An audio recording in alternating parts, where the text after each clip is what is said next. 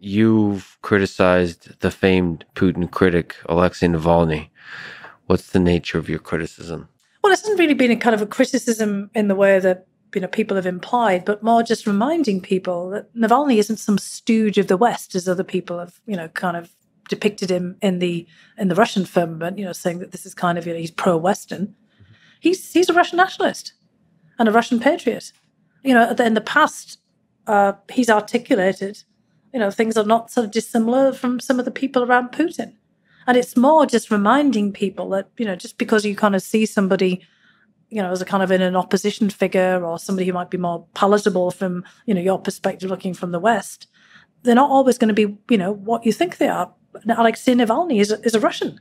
Mm. And, in a particular Russian context, he's different from Putin, but he wouldn't necessarily, kind of run, the Russian system in ways that we will like. So it's not a kind of a criticism. It's more of a critique of the way that we look at things. I think it's a mistake to always, say, oh, this is pro-Western or this is a, liberal. I mean, what the heck does that mean, pro-Western? I mean, he's a Russian. He's a Russian nationalist and a Russian patriot. And he's often, been, quite critical about immigration. He's had some negative views about, at one point, I remember he said, don't feed the Caucasus, kind of played upon some of the, the racial and ethnic tensions inside of, Russia itself as well. Now, he is a pluralist, and he's and he wants to have, a different set of political actors there, but he also isn't promoting revolution. He's not Lenin. He's not wanting to bring down the state. He wants to kind of, change the people who are in charge. That's what he's being basically focused on. And, he might have, things and do things that, we elsewhere might not like. And I guess the bigger picture there is it's not trivial to know that if you place another human in power to replace the current human in power, that things are going to be better. They could be a lot worse because there's a momentum to a system. A system is bigger than just its leader, even when that leader has a huge amount of power.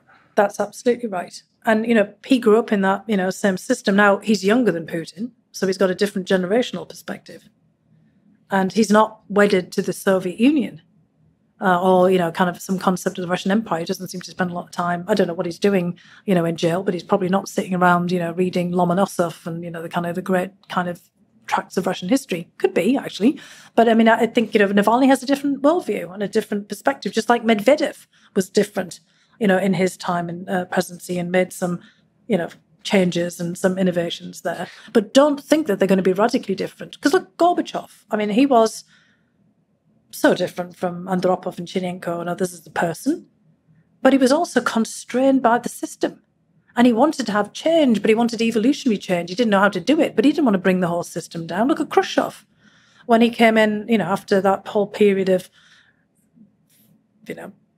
everybody trying to figure out what to do after Stalin had died, and there was all this kind of back and forth, and eventually Khrushchev emerges. And, he tries to make changes to the system, but he's also a creature of a very specific context. He's grown up in the same system, and he, kind of brings all kinds of elements of chaos there, to the whole thing.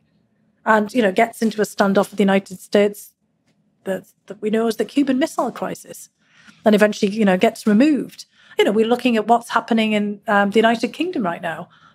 They've just churned through 3 prime ministers and actually 5 prime ministers in, kind of as many years. But all of those prime ministers have come out of the context of the Conservative Party. They're all, kind of just shades of, the same thing. They've all come out of the same academic and, kind of privileged backgrounds. Even Rishi Sunak, the new prime minister, who's the first, Indian or Anglo-Indian prime minister in British history. It was a kind of phenomenal, kind of as a child of Indian immigrants, but also a person of great privilege from the same academic and party background as the others.